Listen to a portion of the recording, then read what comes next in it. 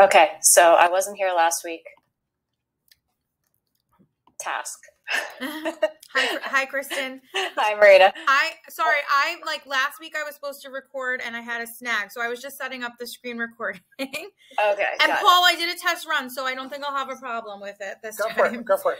So I just learned, Marina, I couldn't hear you when you introduced yourself. Apparently I was too far away from you, so I've learned a little bit about this space, but because I didn't hear anything who was speaking last, Paul said. The three of you are okay, right? Yeah. You're good. Yeah. And you go to the article by clicking on the poster in the center. Okay. We're clicking on where it says click here to comment, correct? Yes, and that'll take directly to comment. Yeah. And the specific section too. And I see 44 to 67. Yes. And we go ahead and make comments. Mm-hmm. Okay. If you're terribly familiar with the article, which Kristen, right, you might spend some time like seeing what other people are saying and replying, so that there is a role to play there too. But in that section, in the mode and meaning section.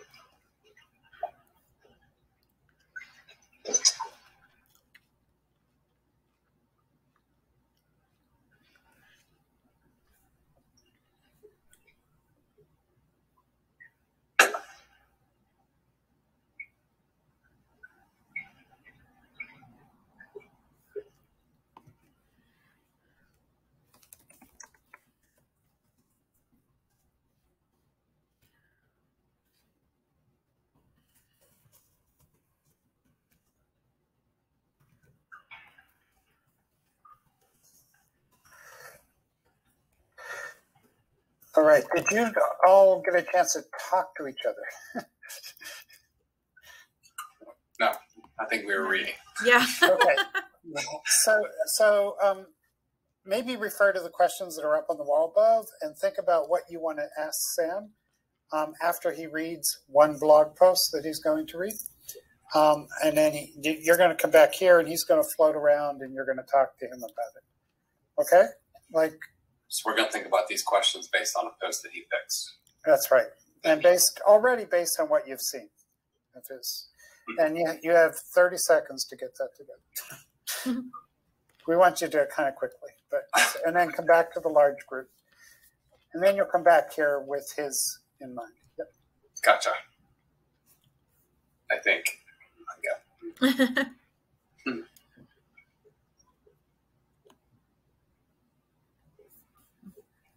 So these questions are just the same questions that come out of the article that we read. Yeah. I mean, I'm seeing it through the lines we were reading. Yeah. Yeah, and then the overlap between the other boxes is kind of between there. We didn't read it in this section. It's later in the article. Oh, okay.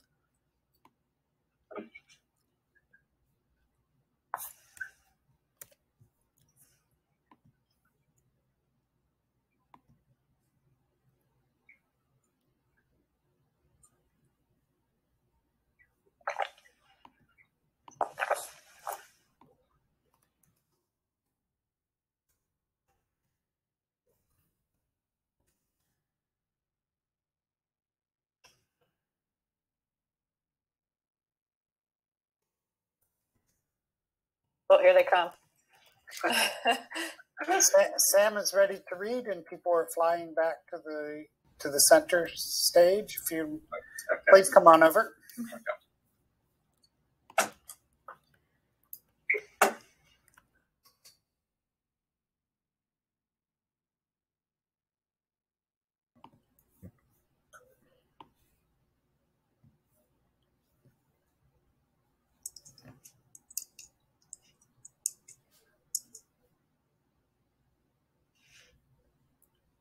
Cool.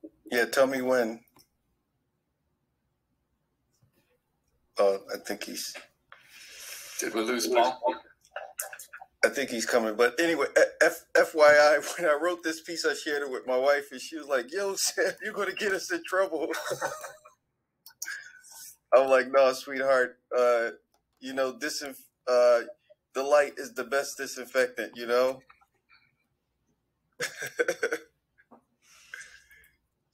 Like good trouble. Yeah, this was a good trouble piece. Mm-hmm. But I was super compelled to write it after reading the book.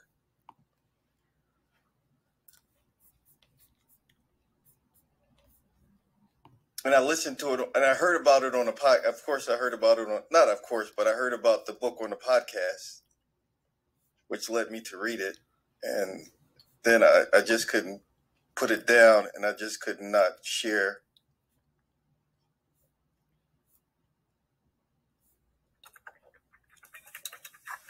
Okay, Sam, we are all here. Let's, if you want to see it at the same time, and you probably do, click on the dollar bill and you'll go to it.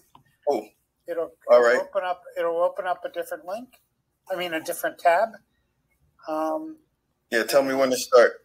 I think we're here. Okay. I think we are. Yep, go for it. All right. IRS, please read me. A letter, book review, Whiteness of Wealth, how the tax system impoverishes Black Americans and how we can fix it. Dear Dorothy A. Brown, as tax season comes to an end, there's no better time to prepare for any future financial battles with the IRS. If I were to hire a tax auditor or lawyer, I would choose you, Dorothy A. Brown. After reading your book, The Whiteness of Wealth, How the Tax System Impoverishes Black Americans and How We Can Fix It, there's no doubt in my mind that you are who I would need on my side to file a tax complaint against the IRS. I've helped my mother and grandmother do their taxes just like you did your parents, James and Dottie Brown's taxes. Anyone else who reads your book would certainly agree with me that you, Dorothy, are exactly the tax and legal expert someone would need on their side to expose racism in the American taxation system. Your book, The Whiteness of Wealth, is a powerful and groundbreaking read. Your book displays your strong understanding of how racial inequity is built right into the core of American society, the financial system. Your book gives a deep dive into the tax code with incisive data.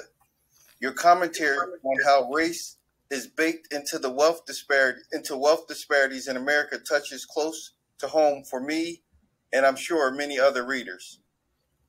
As a child who grew up in a single-parent household headed by my mother, Lizzie Reed, who relied heavily on support from Ruby and Ab Smith, my grandmother and grandfather, I realized early on that a working or middle-class lifestyle was not really a likely path towards creating wealth.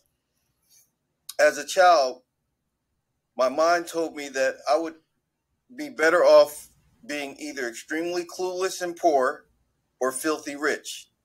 Now that I'm older, this book has been an eye-opening read that gives insight into how racism limits so many Black Americans financially.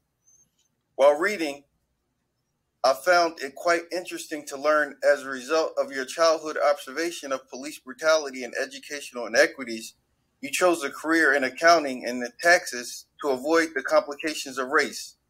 I think growing up Black in America makes us look at money and finances in different ways. Getting back to why I chose you, why I would choose you as my auditor or tax lawyer, it's because of your in-depth knowledge and powerful arguments about how racism is embedded in Americans' financial system. I do believe that your book offers the right tools to challenge any policymaker who may argue that racism is not encoded in the IRS tax code and that the American social structures in general. Chapters such as Married While Black, Black House, White Market, and The Great Unequalizers provide powerful data, facts, and arguments that would make a great legal defense in the fight against the racism embedded in the tax code. Coupled with the compelling argumentative narratives, your book is a powerful look into how the tax code needs to be overhauled in order to provide economic justice for all. It is a powerful defense against the claim that there's no racism in the American financial system. I appreciate how in the chapter Married While Black, we meet Henry and Charlene Seaborn and learn the origins of the loophole for married people filing joint tax status. You note that up until World War II, only the richest Americans paid taxes. In your book, Mr. Seaborn, the vice president of a shipping company, used his privilege to reach the Supreme Court and get the IRS to reduce taxes for the wealthiest Americans. In this chapter, we readers learn that the progressive tax system is actually extremely regressive for many Black households. The system puts cash in the pockets of most white married couples while it takes money out of the pockets of most Black married couples. Another thought I had while reading your book is that it does an excellent job exposing some of the darkest parts of the American financial system. In your book, you remind me of Dorothy from The Wiz. You simply ease on down the road and uncover the reality behind the facade. Your book uncovers the vestiges of redlining and racial discrimination that leave so many Black homeowners holding homes that are depreciating in value far beyond the homes owned by white homeowners. I compare you to Dorothy in The Wiz because in The Whiteness of Wealth, you pull back the curtains and help readers see that the tax code disfavors Blacks in the areas of education, labor, and legacy building. As a teacherpreneur and lifelong hustler, I really appreciated insights on how Black taxpayers can take on a defensive stance in the tax game. You emphasize the importance of building stock investment building a stock investment portfolio as a hedge against racialized impact of marriage, housing, employment practices, and policies. I believe that anyone seeking to understand why the tax policy matters needs to read your book. I have one last question for you, Dorothy. Do you think your next book will be titled The Blackness of Wealth, to show the counter moves Black folks make to combat and overcome the unjust economic system that we've inherited? If more people read your book and take with them the important message and information you're giving, that could verily be a possibility. We can also hope that the IRS commissioner and lawmakers read your powerful book. Something certainly needs to change. We all deserve racial and economic equality, and those two things certainly go hand in hand. Best Reed, aka Samuel Reed III. Yay. Oh, we're snapping. So okay, cool. Sam, thank you for reading that. It really helps us. The hard thing that we're going to ask Sam to do now is to float from group to group, and then when he shows up at your group, you'll be able to ask the maker questions. So what we want to do now is have a conversation. We want you to assess, not. What would you say earlier, Chris? You said something about it's not judge, but assess this work. Keep your assessment focused on this one post that you just heard, in light of the questions that are up on the wall in your domain.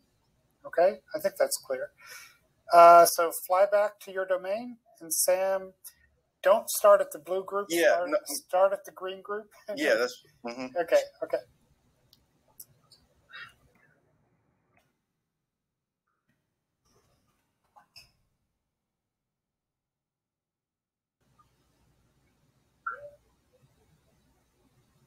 Hey, Sam. Hey. Thank you for sharing. Oh, thank you. This is such a cool fishbowl. I would love to read the book now. So your post has definitely made me do that. I'm sure that Marina and Harry have questions, but I've got like this burning question that I want to ask about mode, which kind of leads. It's actually about genre too. So I noticed that you start with the image that you took from Unsplash, and then you wrote a letter. So could you just talk a little bit about why those two choices? Say the first. I missed the first part about the You start the post with an image from Unsplash. And then you go into a letter genre. So could you talk a little bit about why those two choices? Yeah. So the image, because I think I didn't want to use people, because that was just going to like create a different kind of response. So like using currency, I thought was just a useful, kind of more tasteful choice. Because I could have like put some white folks up there and like made it some corny, I don't know, but that wasn't what I was going for. But the letter format was intentional. Actually, I've been intentionally using letters as a form of doing book reviews, because I want to really speak to the authors. And so I read the book, of course, I don't know. Anyway, if you've seen my other posts, I read this book, which had a real profound impact on me, Letters to Sons in Society. And it was written in letter forms. And so me and my students, we got engaged in like letter forming. We did a Black Wall Street response where we did letter forms as well. And so that format is just super accessible, but it's also like, I can do this book review maybe in a way that I'm feeling more connected to the authors, as opposed to just doing an academic review of a book. That makes a lot of sense. Did you decide to start with an image for a particular reason? Well, it's encouraged in the Medium post to kind of use, but yeah, I don't know. No. It's like 101 of blog posting. If you have an image, it'll go further, right? Yeah. And like I said, but I purposely chose not to use people. I chose to use an image of a, currency. Cool. Thanks. I'll pass it to my green colleagues. I'm curious about like combining modes, because when I'm looking through there, you're comparing her to Dorothy the Wiz, and then you're also comparing her to your personal experiences, and you're definitely also combining the mode of first person. So you're combining 3 different types of writing in one piece, which is interesting, and it breaks every rule that teachers always say, just pick one, which I think is cool. But it's funny because there's conflict. It's interesting because the students are like, well, wait, when I'm in class, I'm always told just to focus on one thing and not 3. But what you do is effective. So I was just wondering if you were consciously aware of that. No, but I have given my students that ability, particularly when you know the rules, you can break them. And so, like, if you look in some of our youth voice posts, some of the most effective ones are those ones that are like not following my rules, and they're just doing something different, and it's super compelling. Sam, I know the group down below has some questions for you. Yeah. I want to push you out of this group. I'm gonna put but the Dorothy, her name was Dorothy, so like as I was reading the book, and I played with that. I didn't know if it was going to hit or land or it was going to be corny, but that's I tried. All right, I'm gonna go check out the other groups, y'all. Thanks. But keep talking as if Sam were here. Okay. No, I'm serious. That might work. This is funny. I have kids that are from pretty broken backgrounds that we do a summer program with, and they're like very low income, low functioning, just barely getting by. And it's very hard over the summer. We spend all summer with them after school's out, doing instructional summer with them in a separate program. And the basic skills are very difficult because they latch on to just like, what are the rules? All I want to know is what the rules are. And that's what they want to know because they feel that that's what the teachers have always asked them to do when they go back to school to be successful. So it's interesting to try to figure out how to get them to think like it's okay to break the rules if you know the rules, when all their teachers are just giving them very specific things to follow so they can pass. So it's interesting because I want to give them the freedom to realize that what they can do with all the different combinations of ways that can be effective. But it's very difficult when most of those students are just like, look, that's cool, but I just want to know the rules so that I can pass the class. So they're like latching onto basic survival skills still, So it's interesting because it is a different way of looking at writing and, literature and analyzing and thinking, which is a better way, I think. But it's very difficult to have them navigate that as well as navigate the field of trying to just get by and making sure they're successful based on what a teacher defines as successful in the classroom. It's interesting. That's why I love the conversation with writers. Like, I have so many questions for Sam, and I wonder a lot about his choices in this piece because of the generation he is, right? So it's actually a very traditionally written piece, if you think about it. He had so many opportunities with multimodal composition that he didn't take. So he put that image at the front, but then as he was reading about Dorothy, I'm like, I totally want to see like a tornado or something. Like I want to be taken into that story. But then I realized, it's not about the tornado. It's about pulling back the curtain. So I wonder if that was good that I had a different image than what he wanted or not, right? And that could be his choice. But then he also mentioned in the Big Circle how he had first heard about this book on the podcast.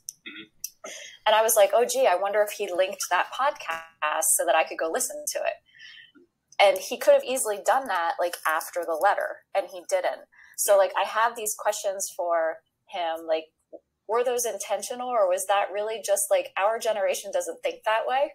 Whereas your students, Harry, they might, right? They might want to speak more in images and in links and in things like that. And that doesn't make it wrong. It just might push us as assessors to say, hey, maybe this is an intentional choice that actually is good for the reader in some ways. Yeah. I just assume that everybody that is of the current generation thinks like that now. Because as soon as I see a word or something, I instantly make them think of something else. So for a lot of those students, I would links every single time that something else might refer to something else, just because that would be something you go back and investigate later. Just because everything is so fast now, but it's always cool to see that there's something overlooked, and then somebody can go back and see, like, oh, that link, look what that is. That explains it further.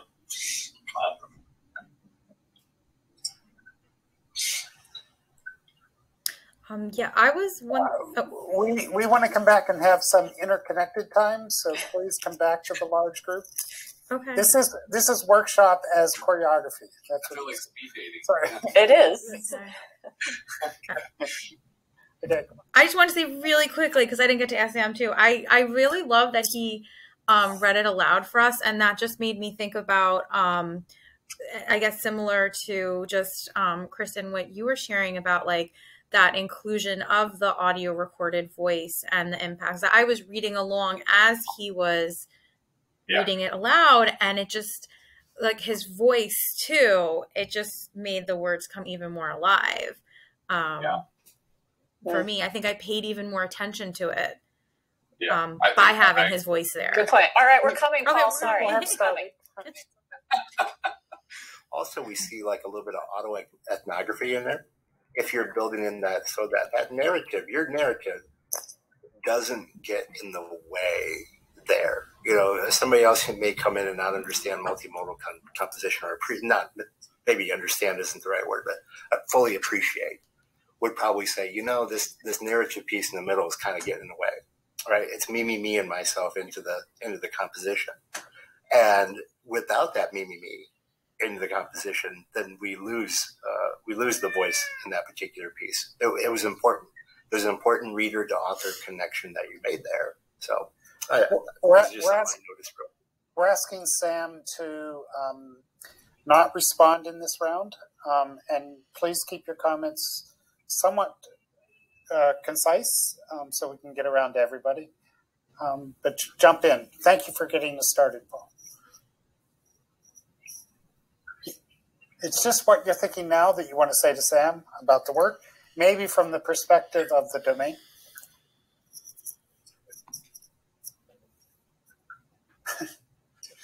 Just anybody, Paul? Yeah, I'm sorry. Should I call on people? Is it easier? It might be. Go ahead, Christine. Okay. Yeah. Well, Eva in our group asked Sam to talk about his source. And it was so interesting, you know, or sort of what are some of the similarities, or what was he think, you know, in what ways might it compare to Sons of Society, which was one of the sources that he cited. And then Sam talked about the use of figurative language and this, and what Paul was just talking about, the sort of his story within, you know, she shares a lot of her personal story. So he shared a lot of his personal story, and that from Sons of Society is playing with figurative language, and, you know, this connection to something like The Wiz, you know, like that. What did you say? You felt like it was a little silly, but you wanted to play with it, you know, just to sort of like how far can you stretch this kind of letter genre? So I just thought that was so interesting, and I really appreciated Eva's questions about, you know, about the source and what it drew from Sam in that process. Some key points from audience, guys. I really like that Sam used the phrase, he wanted to see, just kind of piggybacking on what Christina was sharing there. Okay. He wanted to see if it would land. That was the phrase that he used in our group. You know, the figurative language, would this land? And I love that term, or that kind of that feel. You know, like sometimes we talk about landing a punch, you know, not just with the figurative language land with somebody by way of meaning, but will it land the blow that we were meaning to affect there? So, right. I was hoping to hear from some of the audience. Kristen was trying to say something. She might be too. Oh yeah, Kristen, go ahead. Maybe move down. Perfect. There we go. Good. Sorry. Yeah, sorry. That's okay. No, I was saying that we had kind of talked about similar things with Sam while he was in the Moden meeting, which shows the overlap of the categories. And I was really trying to adhere to the questions to test them, right? And to see how we could kind of draw more out of not just Sam, but us as readers. And so after Sam left us, I asked the question of my fellow readers, like, I wonder whether the choice of mode was in part because of how Sam has been trained to be a writer. So in actuality, he chose an image and he chose a letter, but the bulk of what we read was a letter, which is a pretty traditional mode to write in. And I wondered, you know, as he was reading the first time through, when he got to that Dorothy thing, I wanted to like see a tornado because I thought that's where it was going. But then I realized that wasn't actually the image that he was pulling from The Wizard of Oz. So is that a good or bad thing? Like, would it be better to have the image of the curtain so that I knew where he was going? Or is it better to have me kind of snapped with, oh, I'm wrong, my image is wrong, right? And then the other thing that I brought up was he had mentioned when we were all together how he first learned about this book in a podcast. I was like, man, I'd really love to listen to that podcast. And this goes back to the originality and the sourcing of everything. Like, you could have made the choice to link the podcast or link to the book or something like that for your reader to kind of go further. But that wasn't there. And I wonder why. Mm-hmm. So these are just kind of like ways that I might push an author to think even more multimodally in questions that I would ask. Not that it's right or wrong, just to kind of think through like, well, why did I make these choices and why not? Yeah. Great. Yeah. Chris, Troy, or Trevor, do you guys have anything you want to add about audience? Do you guys? There you go. Thanks, Trevor. So one of the conversations that we had was, Sam, how you sort of built up in your piece towards your point. You didn't kind of like come right out the gate and I guess sort of like assert your stance or your position on the topic. It was sort of like a build to that final kind of like endpoint. And I was kind of wondering, you know, being in the classroom, and I'm sure being a humanities teacher, you have to foster potentially spicy conversations around race, class, gender, culture, and all those sort of things. And I could see the deft touch while still taking a firm stand on your position with the way that you engage with the audience, the way that you phrased your language. So we kind of were appreciating the fact that you were getting across a very clear political point, but doing so in a way that wouldn't sort of contribute to the dumpster fire, discourse that we're kind of having, nationally right now. So regardless of one's political affiliation, by the end, they might disagree with you, but in the beginning, they're not going to get their hackles raised instantly by, keying into a political language that you're using that might, they might disagree with. I think we also touched on the affordances. If you look at the second bullet point of our audience thing, how do writers utilize audience interactivity to achieve their writing goals? And I think that last paragraph, there's clearly the goal is like IRS or politicians should read this book. And so I think we wondered about the possibility of maybe using the affordances of some hyperlinks to the IRS director or your local politician somehow to maybe spur them to read the book. I was curious, did you all talk about his students as audience? And the only reason I asked that is because in the conversation about sources, he was also talking about the Black Wall Street work he's doing with his kids in his classroom, and that they're writing love letters in the classroom, so that they're all working on this genre together. And so I was thinking about how he might be modeling also for students, like a way of playing with this form, or ways of playing with this form. Which reminds me of Paul Henkin's work too, because it's mentor text as well for his students, but not primarily. Somehow, right? Only secondarily. It kind of becomes mentor text. Yeah. I'm trying to respect time.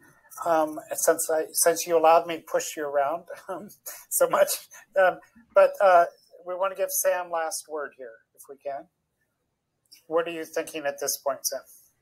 No, this was super generous. Paul, you should have told me it felt like this, bro. Oh, you mean Paul Hankins? Yeah. Like, because you went through this last week. I was just talking about how meta it was, but it was beyond meta, like as receiving the feedback. It was also like it was super generative. Other like even as a writing workshop process, this could have been like a cool writing workshop. Like even say before I published a piece, to have gotten this kind of like feedback would have like probably like made the piece like even more impactful. Because we often with my Medium posts, I'm just trying to generate content partly to like keep a cadence of writing both as a model for my students, but also as for my own brand and my own identity. So I super appreciate all the feedback that I received. It was so generative. Thank you. Any sort of we're giving you the last word. Let's stop. Yeah. Oh, on the yeah. There was a link to Dorothy's book in the Medium. The links, they're there, but they're subtle. So all right, cool. So we're gonna do this again next week. I'm not sure what we'll use to do that. If anybody wants to volunteer something, let us know. Please send me notes, thoughts about the process. Let's keep honing this a little bit. Yes, we could make it an hour and a half long, but then we'll never do it, right? So I'm really interested in doing a process that does all these things, but does them, in a time frame that we can live with. No, you kept us one point, and you did it gently as well. Yeah. Okay, great. Thank you all. Then everything remains live. This room remains here. The Now Comment article remains there. You can go there and comment and keep that dialogue going. And we'll see you all around. Talk to you. Thanks. Thanks a lot. Thanks, everyone. Thanks, Sam. Thanks, Paul.